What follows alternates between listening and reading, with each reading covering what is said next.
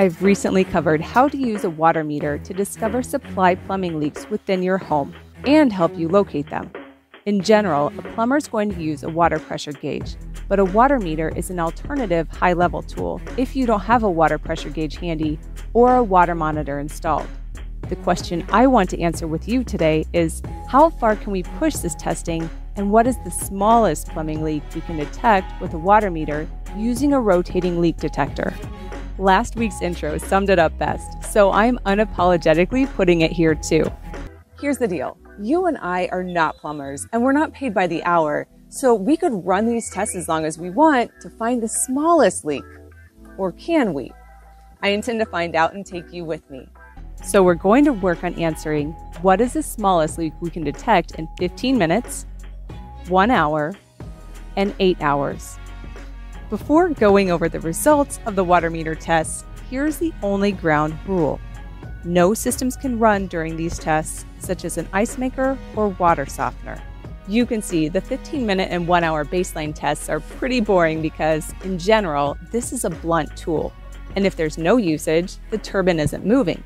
However, that isn't quite true on longer running tests. It doesn't seem to matter if the water heater is left on, just turned off, or cooled. In an open system, which I defined in these past videos, there can be enough movement in the line to give the water meter leak detector a small amount of movement. With this in mind, I want enough of a turn to make it obvious there's a small leak, so I'm setting the goal to be 1/6 of a turn, or 60 degrees. Working backwards from longer to shorter tests, here are the results from the 8-hour overnight test. A drop every 5 seconds collects 4 cups of water, which is equivalent to a quart over 8 hours. With that kind of volume, the leak detector on my water meter moved 1/6 of a turn in the 7th hour. I'd like to say speeding up the leak to a drop every 2.5 seconds is even more obvious over the course of 8 hours, and it did move the dial at a more regular rate, but as you can see in this overnight time lapse, the leak detector moved the same amount despite double the volume coming out. So some of these results depend on how well your meter behaves. If you have a newer and less sticky turbine, it might be easier to see.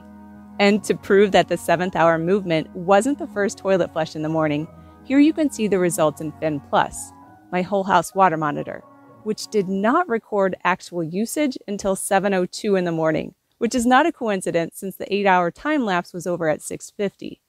With a drop of water every 5 seconds, that is still a significant leak at a quart of water, but it doesn't move the needle much. Literally. At half a cup of water every hour, that's 3 quarts a day and 273.75 gallons a year. To get 1/6 of a turn in 1 hour will require a leak of just over 3 drops of water every second.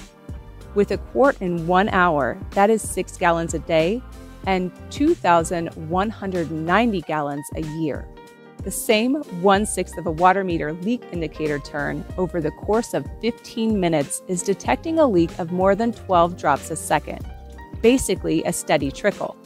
With a quart in 15 minutes, that is 1 gallon every hour, 24 gallons a day, and 8,760 gallons a year. A water meter is not a highly sensitive leak detection tool and is not very effective at telling you if you have a very small leak. However, you probably already have one installed, and it is good enough to show a significant leak is present. I'm going to leave it at that and go over the results of this video, the previous Better at Detecting a Leak water pressure gauge video, and upcoming water monitor and shutoff system leak testing of Fin Plus and Flow by Moen all together so we can go over the pros, cons, and similarities and differences when coming up with solutions to detect leaks in your home. Definitely check the description for the other leak detection videos in this series. Thanks for watching, and I will see you next Friday.